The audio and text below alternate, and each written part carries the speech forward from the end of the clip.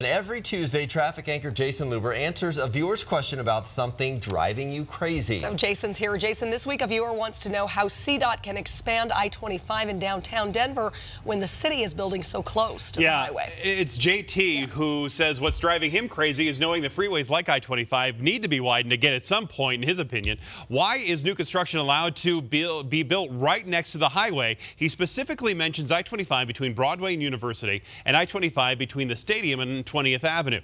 This is the second area he's talking about right here, where there are apartments and businesses right next to the highway. CDOT says local jurisdictions, in this case Denver, determines how far back buildings should be from the highway.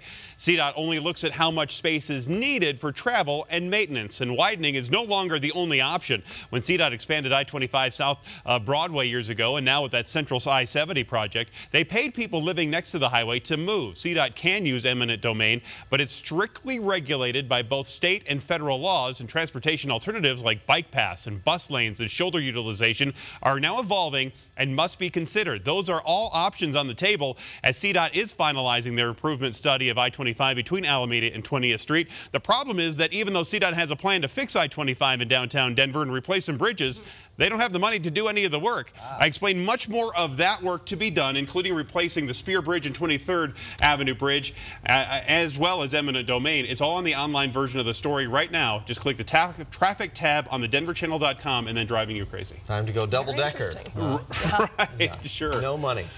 All right, thank you, Jason.